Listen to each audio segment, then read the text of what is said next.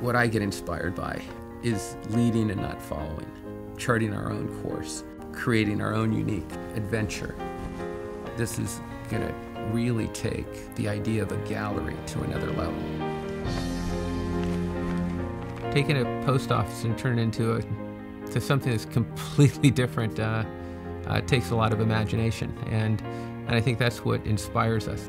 Every place has its identity that you have to understand. First of all, you have an asset there that you can build on.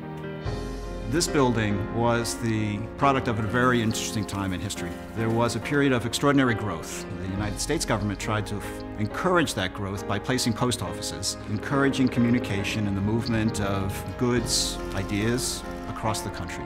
So Greenwich got their congressman to go to Washington to ask for a post office that would be appropriate for the prestige and the prosperity of Greenwich. And what they received was a jewel.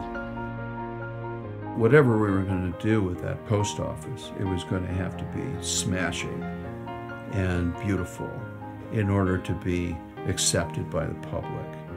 What's interesting with these old buildings is, from an exterior point of view, they look magnificent, right? But from an interior point of view, the interior in the back of the house of the post office was basically a big empty shell. It had been modified, it had been changed, it created a lack of symmetry.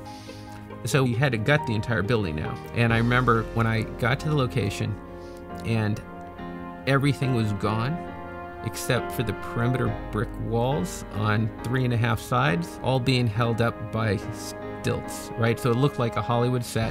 No lights, no nothing, but you could see right through everything. And I think it was a huge shock. We've done this. You know, this is it? My God, we've destroyed the whole thing.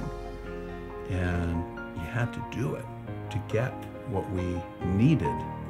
What Jim is marvelous at doing is he went back and found the original plans and understanding what was the logic of the original architect. And we realized it was all centered on this historical obelisk. Everything was essentially coming together to one point in the middle of an intersection of Arch Street and Greenwich Avenue.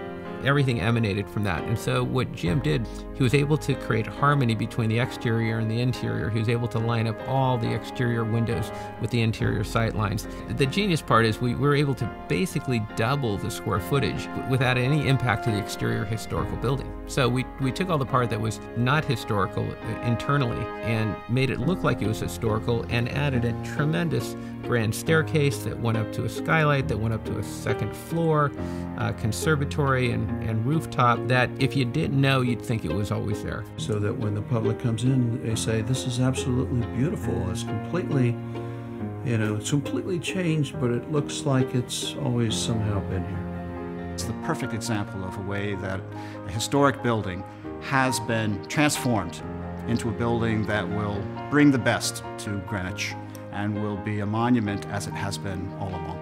It's certainly not a cash and carry environment. It's a lifestyle, a place to go and spend time. I think what we try to do is we try to create harmony. We try to create harmony with the community. We try to create harmony with the customers, and that harmony really comes from a respect of the community, a respect of the customers, a respect for what was, and a level of inspiration of what can be.